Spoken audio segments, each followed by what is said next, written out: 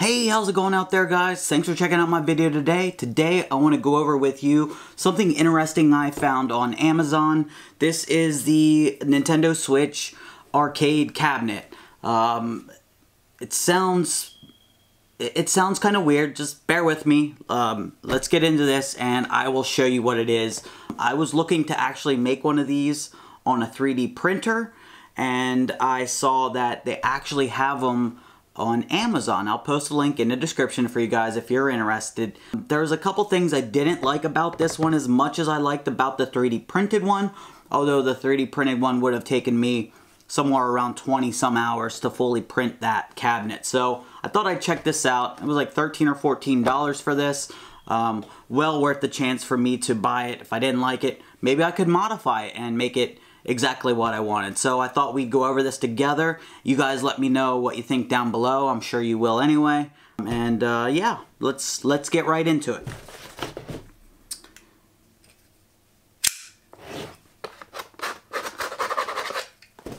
So when you open it up, okay, just some really cheap plastic wrapping on it, and it's just like a compressed cardboard basically. Again, for $13, what can you expect? So, open this up.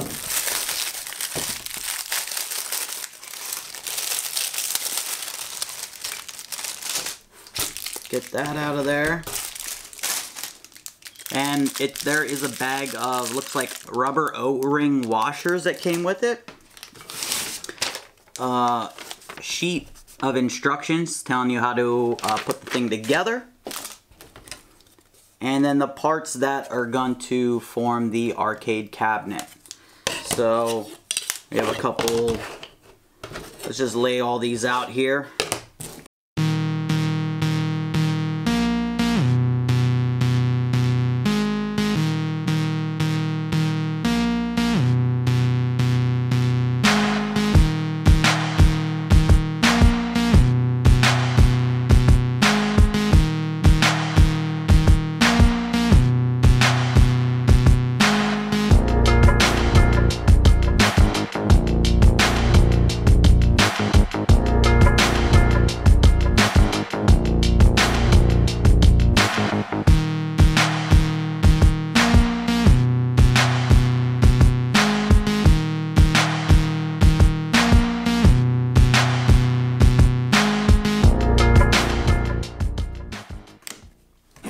Okay, so I have it all together, and I even have 3 extra O-rings left over. So if you did have some extra in your bag, don't worry, you didn't miss anything.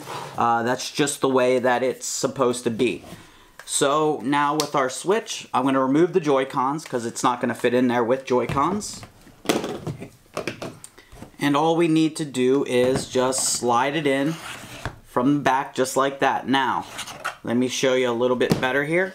With this thing installed, you can see there's a gap right there. And we're just going to take our Switch and we're going to slide it in right from that gap. Now, one cool thing with this is that we have vents on the back of the Switch there. You can see right there and right there. You do actually have corresponding vents in the back of the Switch right here. So it will be able to suck the air in through those vents and blow it out the top just like it normally would. So this is not going to harm your Switch at all if you do use this. One thing I liked about this was just, it reminded me of an arcade cabinet. It looked kind of cool. I do got to say, I wish that there was a top on here, a cover that went over the top of this. Or maybe it looked a little bit more like an arcade machine, maybe some decals here to show a joystick and some buttons. And I wish that the sides of this didn't have these pieces sticking out, and that it looked more just like flat on the sides. There are a couple things that I wish that it had. Okay, so one of the other cool features with this is I have my charge cable here, and we're gonna take the bottom of this, and you can see we still have a cutout there for the charger right there.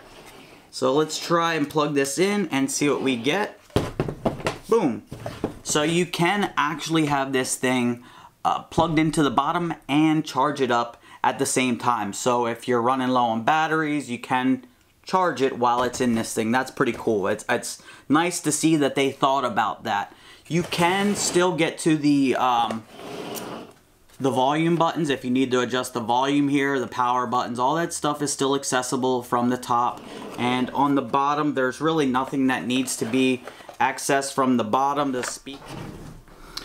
Okay, so there you guys go. You can see the Nintendo Switch is inside the cabinet and it's all set up. It's pretty sturdy. It feels pretty decent. There is no screws or glue or anything holding this together. These little rubber O-rings hold the pieces of the slats of wood in place, but it feels pretty good. It feels sturdy. Now, if you flip it upside down, your Switch will slide out the bottom. It's designed to do that. That's normal, but when it's in upright, you don't have to worry about it falling apart or falling out or anything like that.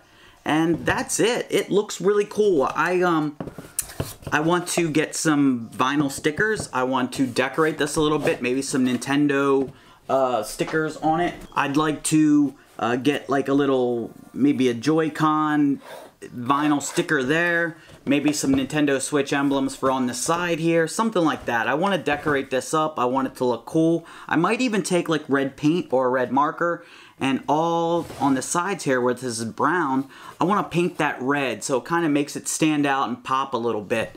I noticed that there was two colors for this. I think there was a red one where all this black here is red, and then there was the black one. I chose this one. It looked more like an authentic arcade machine. So there you guys have it. Let me know what you think down below. Again, there'll be a link if you guys are interested in purchasing this. I do have an affiliate account with Amazon, so if you do buy it from me, from the link, it does give me a couple pennies, and I'd greatly appreciate that. And if you learned anything new today, if you think this thing is pretty cool, give me a thumbs up. If I get 1,000 likes on this video, I will give this away. Pick someone out random in the comments. So you need to be a subscriber, you need to leave a thumbs up, and you need to comment down below so I know that you want to have this thing if I end up picking you. So there you guys go. Thanks for watching, and I'll see you in the next video.